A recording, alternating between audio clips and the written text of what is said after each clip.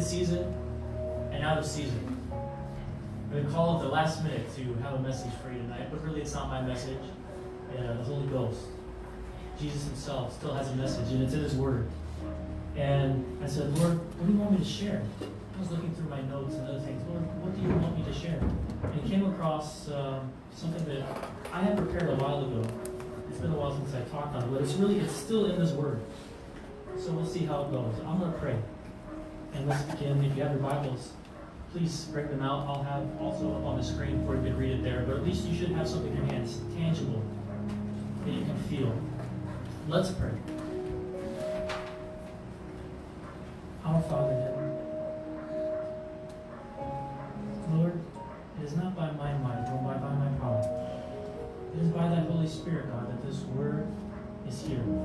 You inspired it. Inspire each one here, God, by that same word. I know you have a message for each one of us that applies to us individually and applies to each one of us as your people, as your church, as your family. Speak to my own heart, God.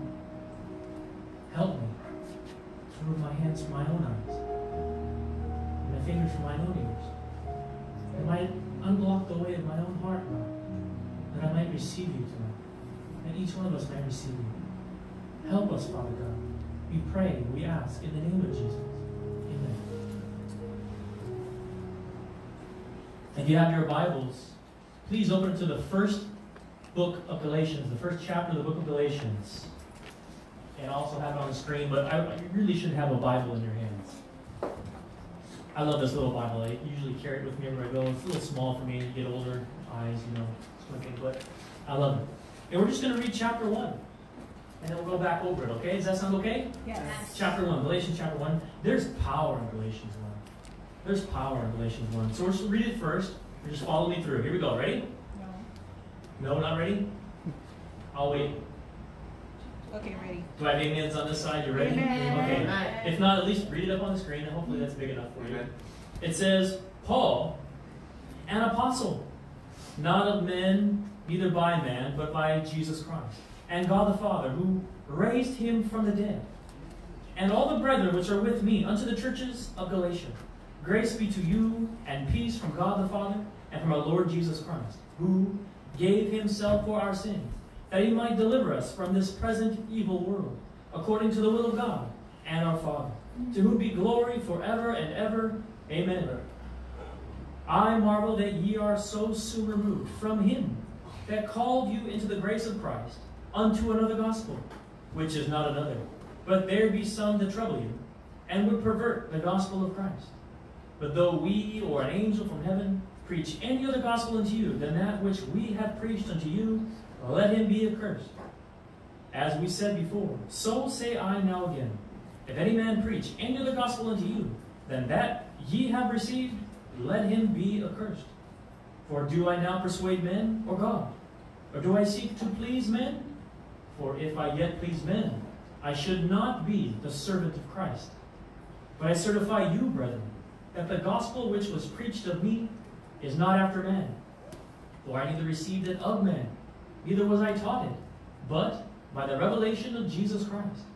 For ye have heard of my conversation in time past in the Jews' religion, how that beyond measure I persecuted the church of God, and wasted it, and profited in the Jews' religion, above many my equals in mine own nation, being more exceedingly zealous of the traditions of my fathers. But it pleased God, who separated me from my mother's womb, and called me by his grace, to reveal his Son in me, that I might preach him among the heathen. Immediately I conferred not with flesh and blood, neither went I up to Jerusalem to them which were apostles before me, but I went into Arabia, and returned again unto Damascus. Then, after 3 years, I went up to Jerusalem to see Peter, and abode with him 15 days. But other of the apostles saw I none, save James the Lord's brother. Now the things which I write unto you, behold, before God I lie not. Afterwards I came into the regions of Syria and Cilicia, and was unknown by face unto the churches of Judea which were in Christ.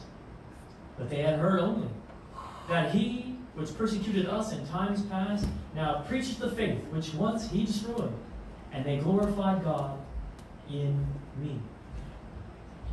As I began to think about what Galatians was really about, And if you go back to the 1888 messages, righteousness by faith, which is really, we really theorize it, we theologize it more than really experience it. We talk about it, but do we know what it means? What is righteousness by faith? And what is in the book of Galatians? What does it mean to us? Why did Paul write this? And so the title of the sermon is really, Oh Foolish Galatians. And I really thought, Lord, am I really that foolish? Have I really understood, or have I not understood? So Paul is really writing to me. He's writing to each one of us. So what is the letter of Galatians addressing more so than anything? What is in Galatians chapter 1? What does it really start? What was Paul's point in Galatians 1? Anybody have an idea? It's the what? Yeah, it is the gospel. You have to ask yourself, what is the gospel? Because in Galatians, he mentions at least two gospels, right? He mentions the real gospel and that which is so-called another gospel, which is really not another, he says. So there is the real gospel in the world, and there's something which is counterfeiting it, something which is looking like the gospel, but it's not really it. It's fool's gold, right? Not the real gold, not the real gold of character, of faith, and love. It's something else.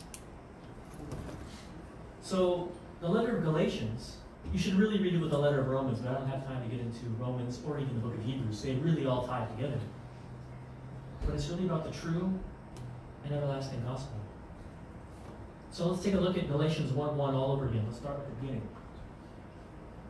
And just go through it. And as I began to underline each word, every word became important.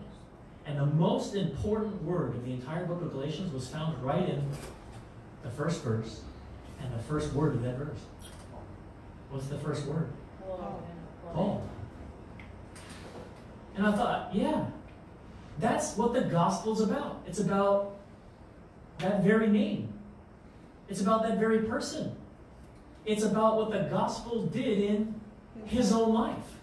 And that's what he starts with in Galatians 1. He's showing, look, I'm not really talking about a theory. I'm not talking about words on paper. I'm talking about the demonstration of God in my own life and what it's done for me. Let me tell you all about him. So the very first word, Paul, itself is preaching the gospel because it had a change in his whole life. He was no longer what he once was.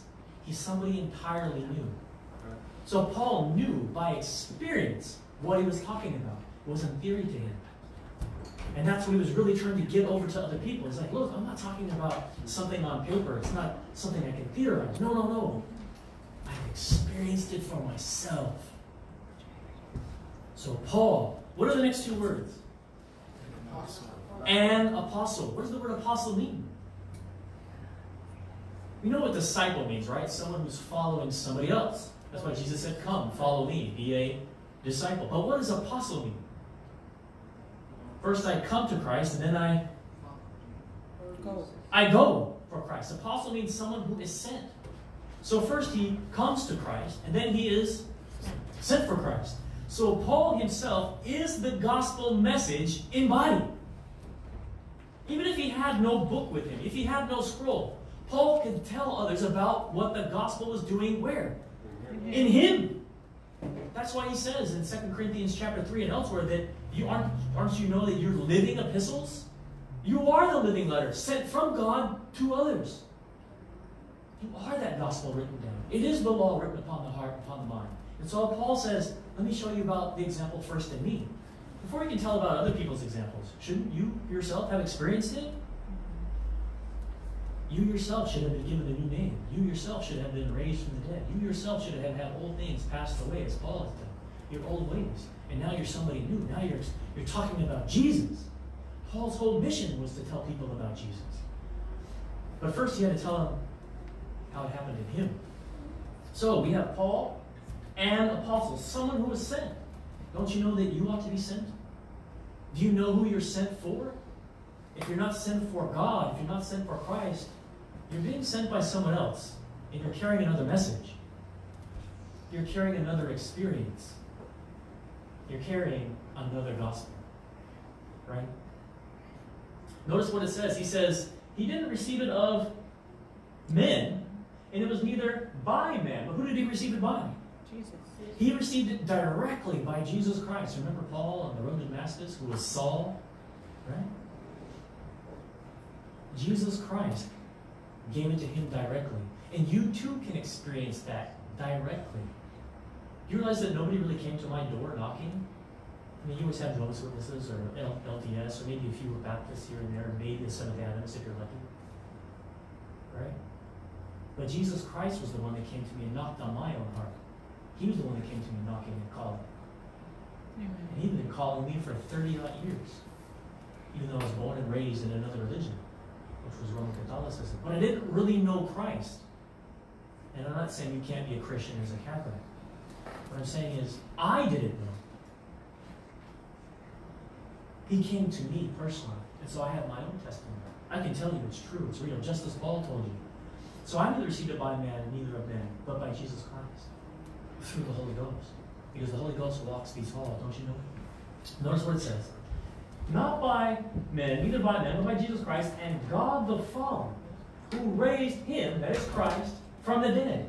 And if he raised his own Son from the dead, how much more shall he raise us from the dead who are in Christ? You want to be in Christ. He'll raise you from the dead. First spiritually, to prepare you for the new heavens and the new earth. And if you happen to be physically dead, he'll also raise you too. It's a promise of his own Son. So he sets before us the word of the apostle. He sets before us the very true and everlasting gospel. It tells about the Savior of the world, the deliverer and redeemer. Was Paul not redeemed? Was Paul not saved? See, we talk about a Savior of the world, but if he hasn't saved us, have you really entered into that experience? No. We can tell people about the Savior, Jesus, but they can tell whether you've been saved or not. They can tell whether I've been saved. So if I'm going preaching about the Savior of the world, and I'm still doing those things of the world, cussing and swearing and adultery, drinking alcohol, and all that other stuff that goes with it, you fill in the blank. They can tell. And they can tell that I have another gospel, some other news. Like, I heard that news. I need the real news. I need the real gospel in Jesus Christ.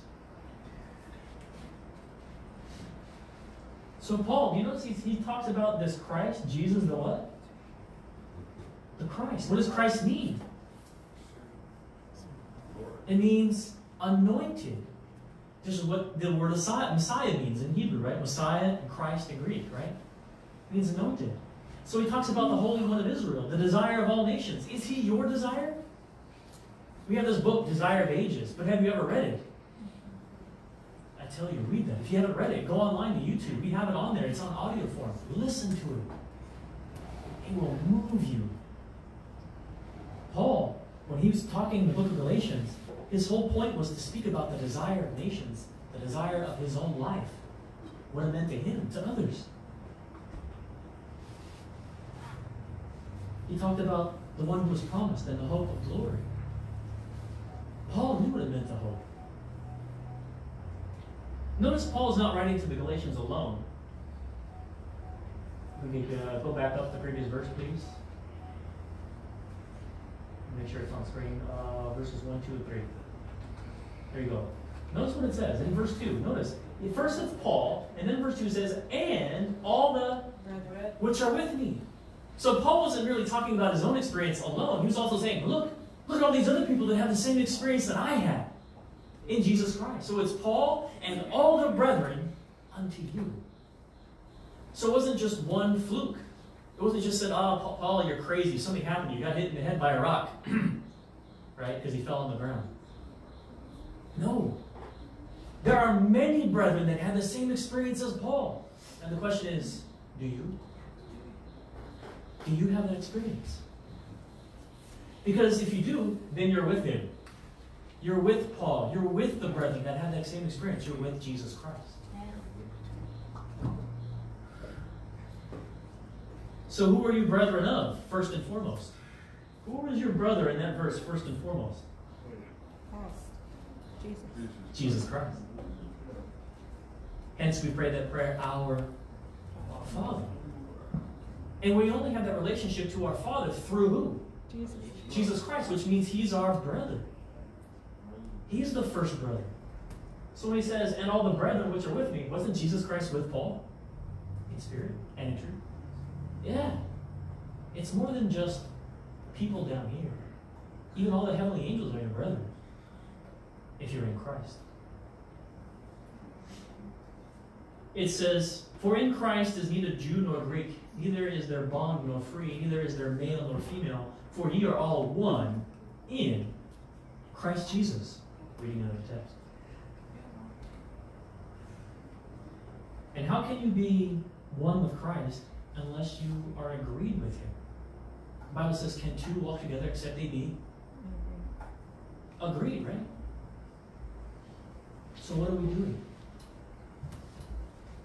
Can we walk with Paul? Can we agree with Paul? Can we walk with Jesus? Are we agreed with Jesus?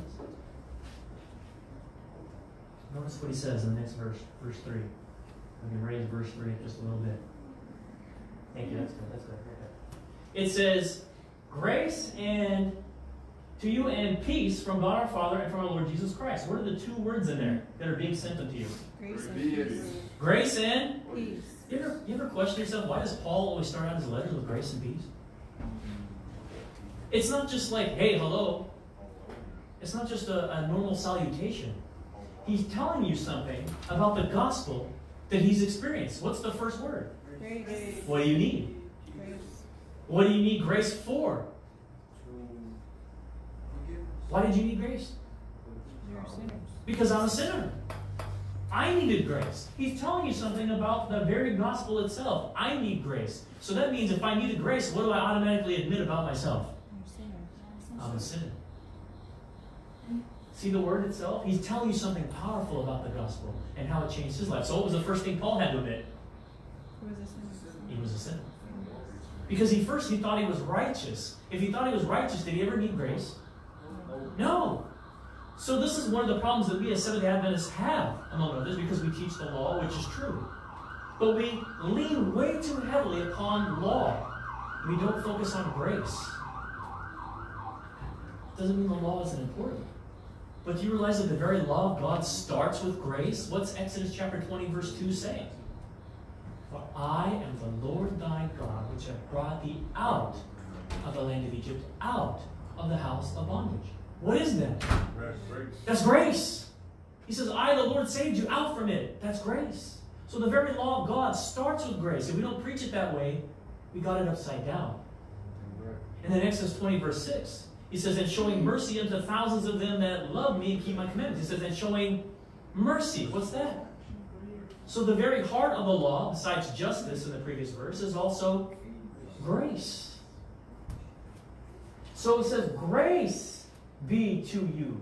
And what? Peace. Why do we need peace? He's sending peace. So did we need peace? Yes. So what did we have before if we didn't have peace? You're trouble. What's that word? War. Who were we at war with? The devil. Everyone except the devil. We were on his side. That means we were at war with God. We were at war with all goodness. We were at war with righteousness. We were at war with one another. We were at war with all that which is holy. We were at war with all of that, but with Satan, we were on his side. We were at enmity with God, as the book of Romans says. But now he says, grace and peace. He says, be at peace with your Father which is in heaven. And he tells you who? Through Lord Jesus Christ. It is Christ which has brought us peace. It's brought us back into harmony with our Father which is in heaven. He was the grace sent down. Yes? He's telling you something about the gospel that he himself experienced. So Paul experienced that grace, and he experienced that peace through Jesus Christ for himself. He thought he was at peace before. But he says, but then the law came and sin revived and I died. He was really at war. And that peace is really that gospel. And remember what the angel said when he first came down and spoke to Elizabeth and Mary in Luke chapter 2:14. You don't have to turn there. It says, glory to God in the highest, and on earth, peace. goodwill toward men. He's talking about the gospel. Because there is another gospel in the world, as in the book of Daniel, chapter 8. I want to say verse 14, if I remember right. It tells you that there's another on earth. And it says, by peace, he's destroying many. What did we just link peace to? To Jesus, who is the gospel, right? That means that other system has another gospel. By their preaching of peace, it's a false peace. And through it, he's destroying many. So you got to ask yourself, do you really have peace with Jesus Christ? Do you have the real gospel? And you can tell right away. If we have worry and anxiety and fear and doubt, what don't we have? Peace. We don't have peace. That means we're missing somebody. Jesus Christ. We don't have the real gospel. And I'm not talking about moments where the devil tempts you into something. I'm talking about a constant worrying fear, a constant doubting. You're never at peace. You're never sure. I'm not talking about those moments where the devil really tries to wrestle with your faith. We all go through that. All I can tell you is cling. Cling. Stay nailed. Take a look at verse 4. So Paul brings you the everlasting gospel right in view in verse 4. It says, what? Isn't that the gospel? Yes. That's the gospel right there. That he might deliver us. It's not just that, hey, he gave himself for our sins. It's not merely justification. It's not merely, hey, look, he died for me and that's it. No. It says, who gave himself our sins that he might deliver us from this present evil world. Sanctification, right? Impartation of righteousness. Not merely imputation. Not merely it's just accredited to my account. No. He works in me to do that which is good, which is righteous, which is holy. He does that work in me. He's delivering me from this present evil world. Notice, according to the will of God and our Father. It is God's will for you to overcome. It is God's will for you to accept Jesus Christ. It is God's will in all of that. So if we reject it, we really reject the will of God. We're saying not thy will be done, but my will be done. That means we haven't accepted that we're really sinners. We're saying, no, I'm righteous, I'm right, I don't need you. You see the experience? We're really saying that, Paul, you're full of baloney. You don't know what you're talking about. Which is really saying the Holy Spirit is full of baloney because he was inspired, right? Inspiring Paul. So who gave himself for our sins? Jesus. The Lord Jesus Christ. See verse 3? Is he really your Lord? It doesn't just say Jesus Christ, does it? It says Lord, which is ruler, king. Which means I have to acknowledge I am the subject. And if I don't, I'm really saying I'm king or someone else is king. Right, king? Yeah. Amen. Amen. It says, what compelled him to give himself completely for his sins? What compelled him? To deliver us. What's the compelling character of God? The will of God. So then it was love that compelled him, wasn't it? If it's not love that's compelling us to do things, it's another motive. It's something else. It's another gospel. It's another character. We might say, well, my parents compelled me to be here. That's not really love. You say, I want to be here. Therein is love. And so, what compels us to really go for God? Should it be the same motive? Because notice it says, it's absolute love. It says, while we were yet sinners, that Christ died for us. Notice, while we were yet sinners. Paul is setting the true and everlasting gospel before us all. What real love is. I already talked about deliverance of sin. Notice the last part. It says, glory. Right? Glory. Verse 5. It says, to whom be glory forever and ever. Amen. Because of what he did. Not because of anything we ever do. The greatest gift, the greatest sacrifice, the greatest everything was given by the Father to us in Christ Jesus. That's why he deserves all the glory, all the credit, all the honor, all the praise, all the thanksgiving, all the might. It's his. So if we come along and say, no, we really need to take glory to ourselves, or we need to take that honor to ourselves and preach me and do this, look what I did, we're preaching another gospel. We're not submitted to the real gospel yet. Because we would lay our glory down in the dust where it belongs. Because we're dust. Nothing. I can't even breathe on my own without God. That was a gift from God. Another gift from God. Every moment that I live, it's a gift from God. Every moment that you live is a gift from God. How can I take credit for any of it? How can I take any glory? How many gospels are there then? One. There's only one. So what does it mean that we followed another gospel, which is not another? Take a look at the text. And we can scroll up a little bit, please, to verses 6, 7, and 8. It's right there on the side. Can you see it? Right here. There's a little arrow right here. There you go. I know it's hard to see back there. All right. Like I said, I didn't have a PowerPoint ready, so this is the next best thing. Notice what he says. He says, I marvel. What is the word marvel? To wonder, right? It's like it's a miracle or something, right? I marvel. It's like, I am astounded. I can't believe it. That ye are so soon removed from him. Notice, not a theology, from the person. You're removed from him that called you into the grace of Christ. That means we've actually been separated from the Father if we believe another gospel. Because he's the one that called us into the grace of the gospel of Christ. And what separates you from your Father? Another. He says, because your sins have separated between you and God. That another gospel teaches what? Sin.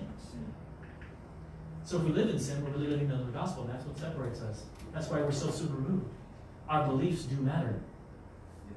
Your belief brings you to action. I marvel that you are so soon removed from him that called you into the grace of Christ unto another gospel. He says, which is not another.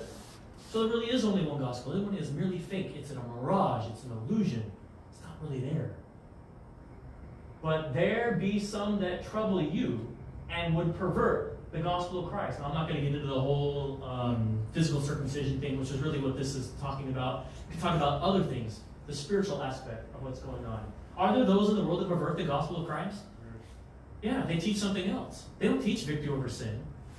They teach, oh, you go ahead and live in your sin. Christ will figure it out when he returns. And I just talked to some other people today. They don't even believe Jesus Christ is returning physically. They believe it's all spiritual. He's returned already. It's now. It's done. That's a denial of the physical resurrection. It's a denial of the second coming of Jesus. So yes, there are people that teach that. I just talked to them about an hour ago. And they haven't changed their mind. Notice what it says. Oh, back please. Galatians chapter 1. Or on the left, all the way to the left. It'll say G-A-L in the middle. Can you see it? Up, up, up, up. Up, a little bit more, right there. Right there. And then go back, click on 1 at the top. And then if we can just scroll back down to it, because what you did is you clicked one of them little banners, it automatically takes you to John 3:16. Okay. Which is a great verse, by the way. All right, notice what it says. Up a little bit more. One more. That's good right there. Notice what it says. It says, which is not another, but there be some that trouble you. It says, but though we or an angel from heaven preach any other gospel unto you than that which we have preached unto you, let him be what? Cursed. How do you get cursed in the Bible?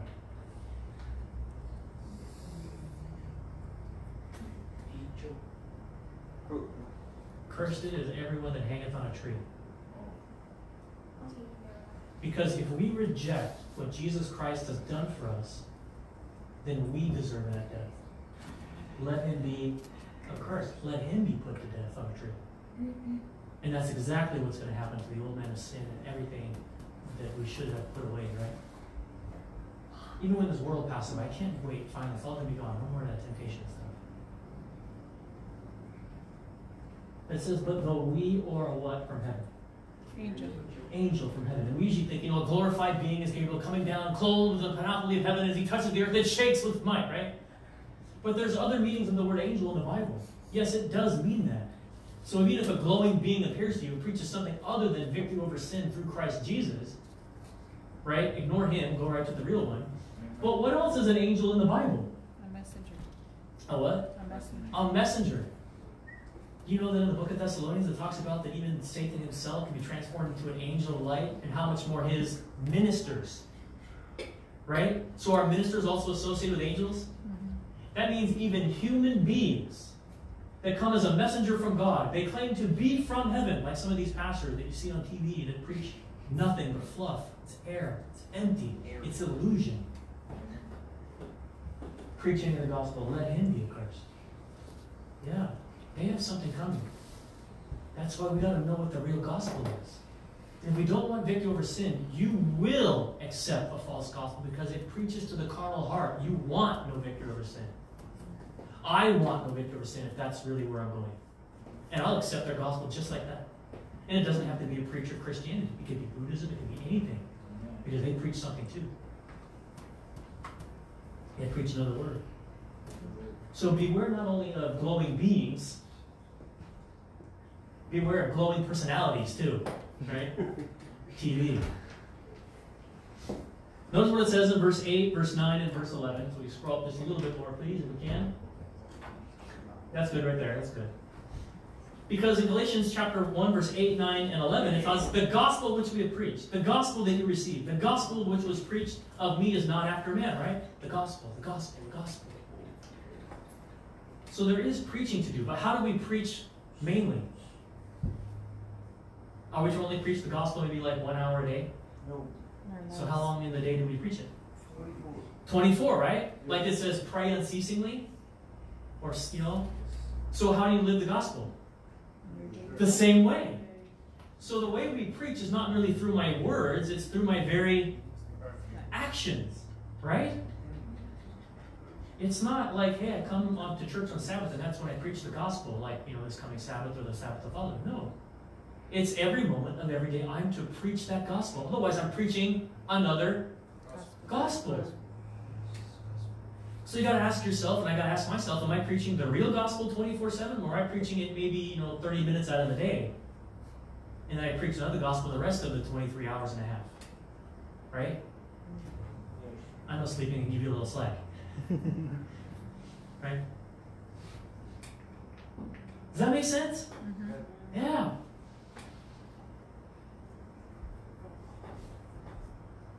And then some things Paul in Galatians tries to exonerate his position. What was Paul really exonerating in Galatians 1? Look at verse 10. It says, for do I now persuade men or God? It says, or do I seek to please men? Notice the connection here. For if I yet pleased men, I should not be the servant of Christ. That's powerful. Because remember the book of Daniel? And there were these servants, the master eunuchs. Who did they serve? They served men. They served Nebuchadnezzar. They didn't fear God. He says, I fear my Lord the King. And Daniel said, I fear my Lord the King. I'm not going to eat your food. Doesn't matter what your king says, I have a higher king. Notice, if I yet please men, I should not be the servant of Christ. That's serious. So we would ask ourselves, who are we pleasing throughout the day? Am I pleasing my husband, my wife, for those that are married? Am I pleasing my children, for those that are married, hopefully? If not, God's grace. Right? Do I please my teacher? Do I please my boss? Or am I really pleasing my real boss, my real king, my real Lord, my real husband, right? If I do, then I'm really the servant of him. And therein am I preaching the real gospel. Because I'm submitted to him. You see how much is in Galatians 1? There's tons of stuff in Galatians 1. Can you jump down to verse 24 for me, please? I'm not even paying attention to the time, so if I run long, please forgive me. Can you go back up just one more? Just to verse 23 and 24. There you go. Notice what this says. Because this is what Paul was doing. He says, but they, talking about the other churches, had heard only that he which persecuted us in times past, right? You got to ask yourself, am I persecuting Christians? Or am I persecuting my own brethren and sisters in the church by gossip? Am I persecuting by saying and doing mean things to them, like deceiving them or tricking them? None of that's of the gospel. Do I say, hey, look over there, and there's nothing there? Ah, fooled you. You know, little kids do that. That's not the gospel. That's deception. Notice, that's persecution. You're really picking on somebody, and you're trying to make fun of them, or trying to win something, or pull something over their eyes. Christ Jesus would never do any of that. They which heard only, that he which persecuted us in times past, now what? Preacheth the faith. Does it mean only by words? No. It was by his very action. In fact, Paul received 40 stripes, minus one, that's 39, right? 3 times from the Jews, was in a shipwreck, and received beatings, and received all these words against him. But yet that's what he used to do to them.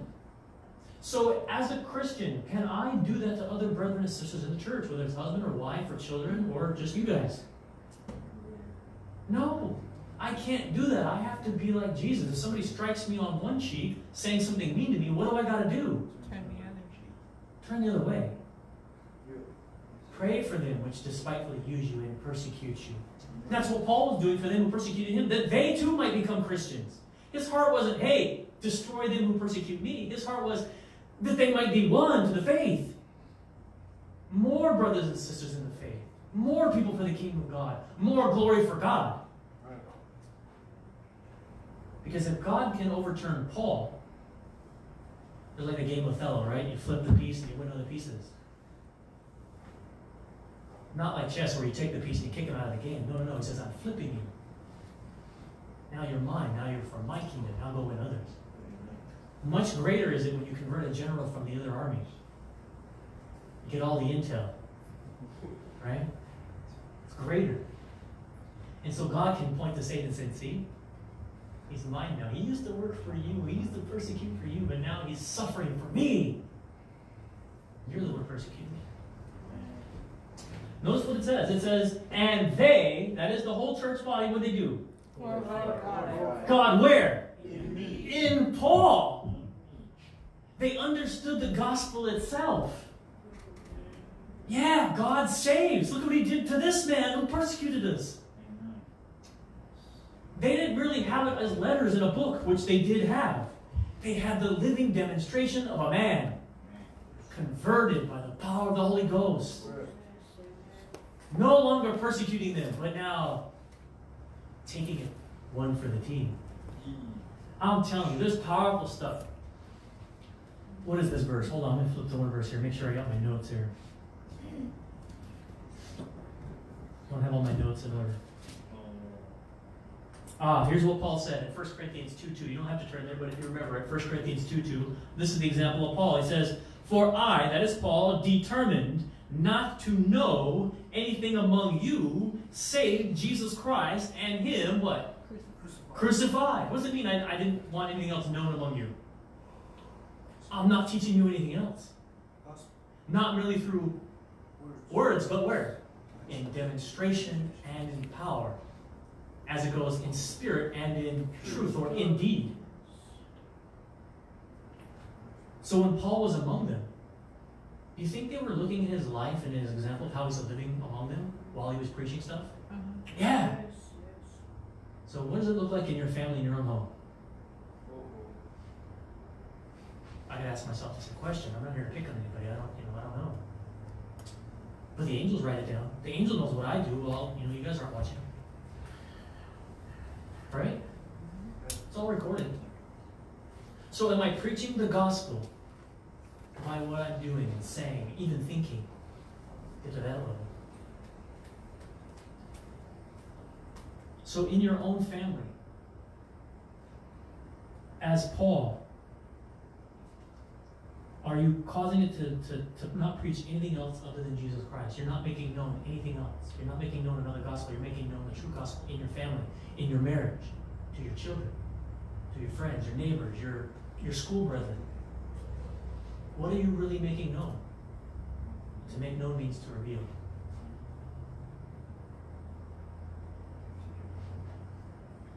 Let me read this quote here. There's a couple of quotes from the Spirit of Prophecy. You don't have them on the screen. If you want them off, you can come to me later. This is the Seventh-day Adventist Bible Commentary, Volume 7, page 907. I'm not going to read the whole thing. It says, the gospel is glorious because it is made up of His righteousness. It is, that's the gospel, it is Christ unfolded. And Christ is the gospel embodied. He is the good news. It's not really just words. This is Christ's Object Lessons, page 128. It says, the law is the gospel embodied. You should have just paralleled two things in your mind. And the gospel is the law unfolded. Why? Because doesn't it begin with grace? Doesn't it begin with salvation? Aren't each of the Ten Commandments a promise from God to you that you shall not steal, and that you shall not commit adultery? Why? Because Christ in you, the hope of glory. Every single one of them are promises. And Paul knew that by experience. Mind, Character, and Personality, Volume 2, page 563. It says, the gospel of Christ is the good news of grace, or favor, by which man may be released from the condemnation of sin and enabled to render obedience to the law of God. Not for salvation, in salvation. Don't let anybody ever tell you that Seventh-day Adventists preach the law for salvation. That's ridiculous. That's a lie. That is another gospel. I don't preach that stuff. It's legalism. Selected Messages, Book 2, page 106. The message proclaimed by the angel flying in the midst of heaven, Revelation 14, is the everlasting gospel, the same gospel that was declared in Eden. When God said to the serpent, I will put enmity between thee and the woman, and between thy seed and her seed. It shall bruise thy head, and thou shalt bruise his heel. What verse is that? Genesis 3:15. So that's the same gospel then as it is where? Now. Skipping a few verses, it says, Christ was both the law and the gospel. It says the angel proclaims, the everlasting gospel proclaims the law of God. For this gospel of salvation brings men to obedience of the law, whereby their characters are formed after the divine similitude or sameness. Wasn't that what was happening to Paul? He thought he was righteous. He thought he had the law memorized and all that stuff. But what was he? A sinner. What did he need? Grace. Jesus Christ. And once he had him, then it was when he truly began keeping God's law. When he truly began experiencing that same character and demonstrating it. So the first word in the book of Galatians chapter 1, Paul. What was his name before? Saul. Saul of Tarsus. Tarsus, right? Do you know what Saul means? I looked this up. I found this fascinating. What does Saul mean? Who knows? Who thinks they know? Legalist. I'll tell you what it means. First of all, he was named after the king of Israel, right? First king of Israel. That's not a really great name to be named after, by the way. Right? One who blasphemed the Holy Spirit away and grieved away, right? It means beginning from littleness or grieves away the Holy Spirit. It means desiring, asking for, or practicing beggary. So what was Saul before?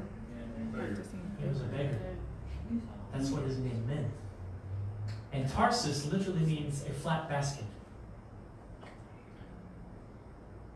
And he didn't realize that's what he was. But that's what his name meant. A beggar with nothing in his basket.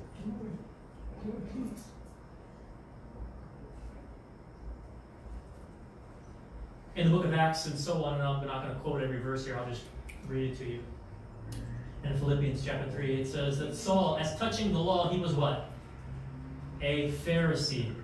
Concerning zeal, persecuting the church. There are many zealous people in the church.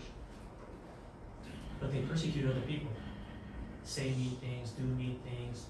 They're unforgiving, unkind, unthankful, unholy, right? As touching righteousness, which is in the law, blameless. So he thought. Well, I haven't murdered anybody today, therefore I'm holy. Saul was a Roman, freeborn citizen, Acts 22:28, born of Tarsus in Cilicia, raised at the feet of Gamaliel, Acts 5:34 and 9:11, born a Jew of the physical circumcision, circumcised the 8th day, of the stock of